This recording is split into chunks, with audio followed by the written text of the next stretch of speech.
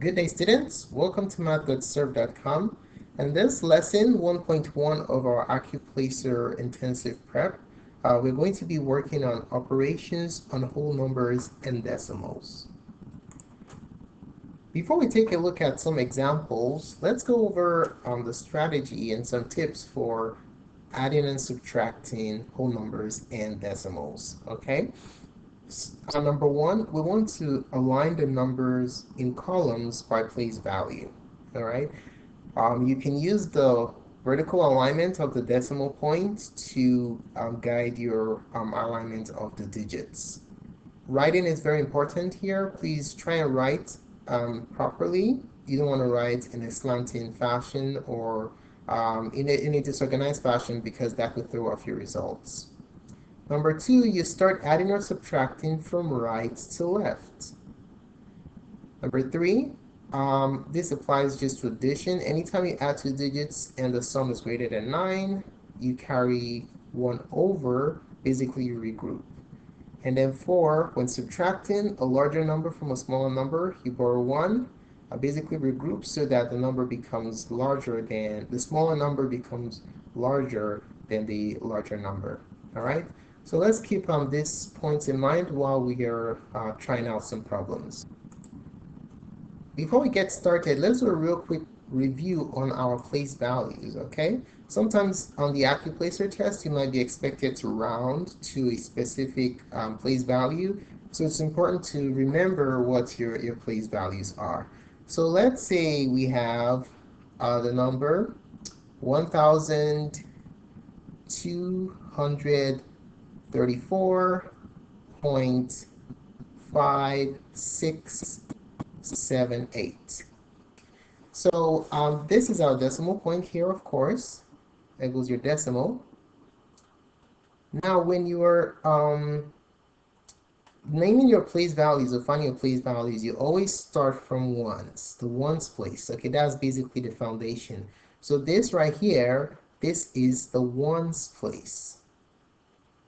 Now, from the ones place, we can find the 10 or 10th, the hundredth, the 100th, and on and on. Okay, so if you go to the left of the ones place, we have what? This place right here, this is your tens place. Now, what if we go to the right after the decimal point? If you go to the right of the decimal point, you're dealing with fractions, okay? So on the 5, this right here is the 10th. So this TH component tells us that it's a fractional value. So this 10th place is basically over 10, all right? Now, if you go to the left of the tens place, we have the hundreds place. So this right here, now this is our hundreds place. Hundreds. If this is a hundreds place, then what is 6 going to be? It's going to be our hundredths place, right? Just add a TH to this place right here. So this is the hundredths place, basically over 100. And then let's just do one more before we start taking a look at some examples. This place right here is the thousands place. Thousands. And that means that 7 is going to be our thousandths place over 1,000. Okay, so this is thousandths. So just remember, when you're doing your place value, always start from ones, and that's how you name your place values. All right, so let's take a look at some examples on adding and subtracting whole numbers and decimals. Examples. So let's take a look at the first one. Number 1, what if we were to find 200 plus 38 plus 4,532. What if we were to find this sum? So what we're going to do is we're going to align it vertically. There are no decimals here, so what does that mean? We know that the decimal points are basically behind the numbers right here. They're not presented, so we know that's where they belong. If you have 0.0 and nothing after a 0, you do not have to put the decimal point. Okay, so we're going to align it vertically, 200, put a decimal point there if you want, 38, and 4,532. All right, so you notice how I aligned the place values vertically. This is the ones, tens, hundreds, and thousands place. Okay, now where do we start from when we're adding? Remember, we go from right to left. So from the hundreds, from the ones place, 8 plus 2 is 10. 10 is bigger than 9, so we put a 0 and we have to carry 1 over to the tens place. 1 plus 0 is 1, plus 3 is 7. Put that down. Now we move over to the hundreds place. 2 plus 5 is 7. And then for the thousands place, we just have a 4.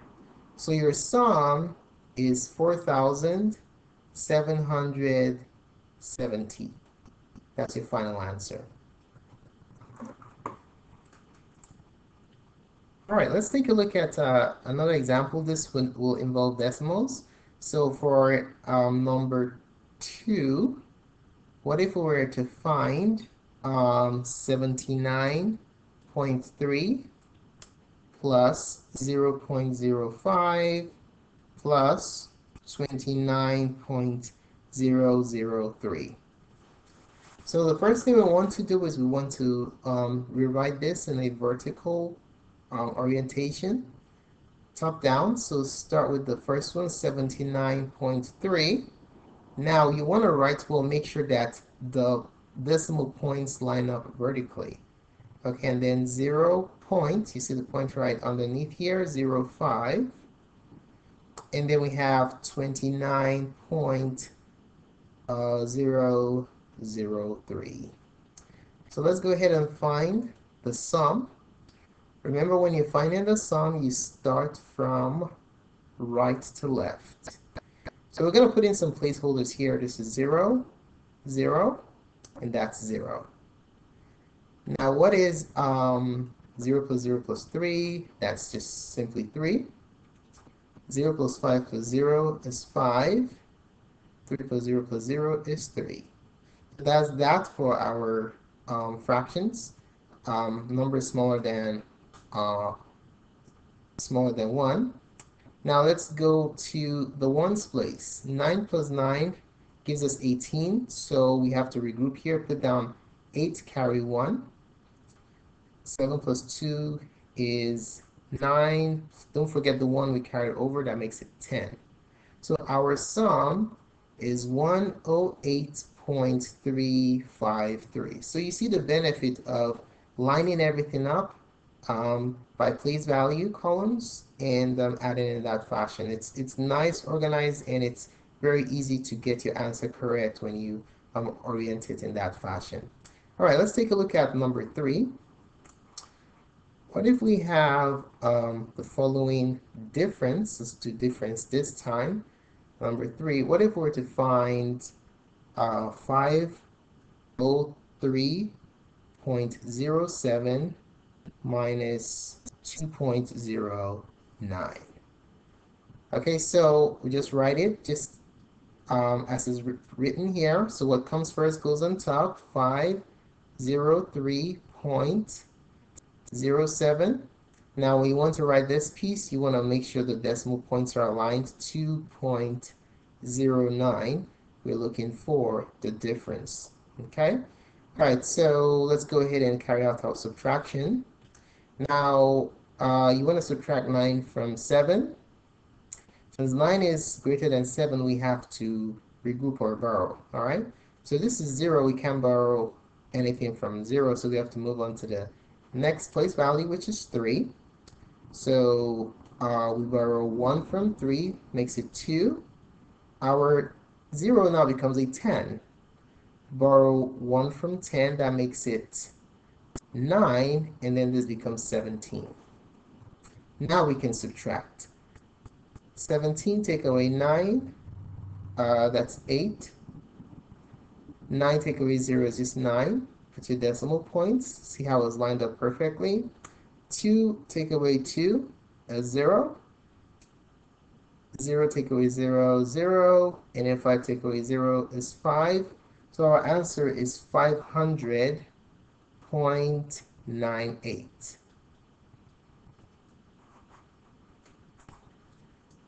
Okay, we're going to take a look at one more example. This one basically involves subtraction, again, of decimals. So what if we have the following problem? Problem number, this is number 4. Let's make sure.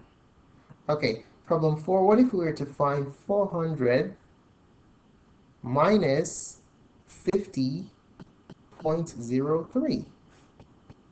Okay, so we're going to align this vertically, 400, and then 50.03.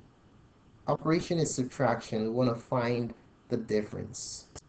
Okay, so how do we do this? Now, if you notice, we have a situation here. There is nothing above 0.03. So what are we going to do? Well, we just put in the decimal point, and then we add our placeholders, which are zeros. Okay? All right, so now it becomes very easy to do. What do you guess when you take 3 out of 0? 3 is greater than 0, so you can't take 3 out of a number that's smaller than it. So what we're going to do is borrow. Okay, so we have to go all the way to 4. Borrow 1 from 4. This becomes 3. This is 10. Borrow 1. This becomes 9. This is 10. Borrow 1. This becomes 9. This becomes 10. Borrow 1 again. This becomes 9. And this is 10. Perfect. That's what we want. So what is 10 minus 3? 10 take away 3 is 7.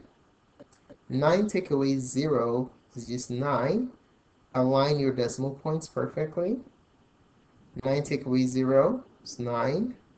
9 take away 5 is 4. And then 3 take away 0 is 3.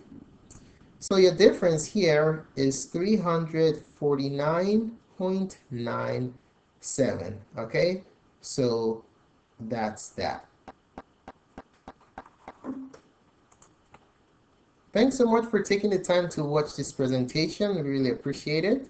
If you found this tutorial helpful in your preparation for the Accuplacer, please give us a thumbs up. We'll appreciate your positive feedback. Do not forget to subscribe for access to updates to our collection of math tutorials. If you have any questions or comments, just include it in the comments section below, and we'll be glad to address it as soon as possible. More clips can be found on mathgotserved.com. And do not forget to take our interactive practice tests to ensure that you're mastering the skills that you've learned. Thanks again for watching. Have a wonderful day.